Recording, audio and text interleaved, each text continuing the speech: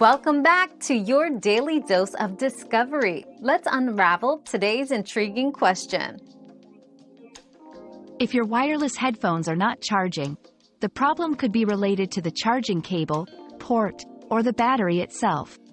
First, try using a different cable or charging from a different source to rule out a faulty cable or adapter.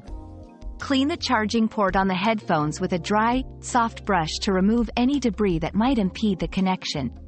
If these steps don't solve the problem, the battery may be at the end of its lifespan and unable to hold a charge.